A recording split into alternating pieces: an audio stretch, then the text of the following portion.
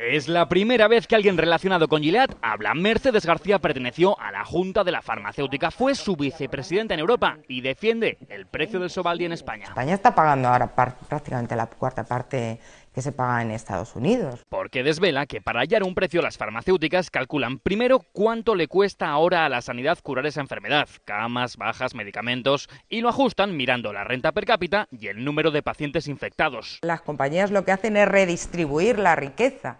¿Y por qué en España 50.000? Porque a lo mejor sí que pueden pagarlo. Y por eso en Estados Unidos Sovaldi puede costar 70.000 euros y en Egipto 750. Y esto se hace para cada país, porque ¿cuánto cuesta tratar a un paciente ahora en Egipto? Lo estarán tratando, no sé, con agüita bendita o algo así.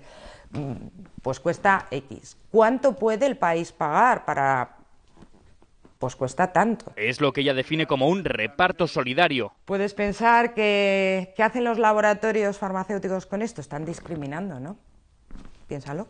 Pero yo creo que es un efecto de reparto solidario. En España, ella critica la lentitud del gobierno. Excesivamente lentos. O sea, llevamos 1 año y pico de retraso respecto a lo que está pasando en el resto del mundo. Y el gran número de enfermos porque, dice, antes no querían tratarse. Muchos pacientes decían, no, yo hasta que no esté ya muy malito no me trato. O sea, mucha de esta bolsa de pacientes que ha llegado a tener una fibrosis 4 es porque les daba miedo tratarse con lo que estaba disponible. Ella insiste en que las farmacéuticas son las únicas que invierten en investigación. Son los únicos que asumen el riesgo, las compañías farmacéuticas y detrás todos los pequeñitos inversores. Y que aunque se asegure que el laboratorio tiene de beneficios 136 veces su inversión y que Gilead eluda al fisco, los accionistas de momento, dice, nunca han recibido beneficios.